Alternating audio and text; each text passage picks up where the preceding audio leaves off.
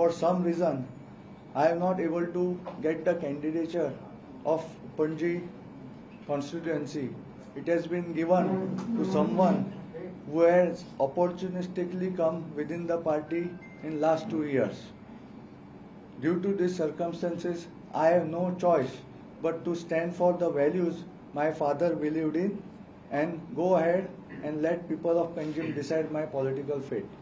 So I like to announce that I will be contesting as an independent candidate from Panji constituency. Thank you. Are you resigning from BJP?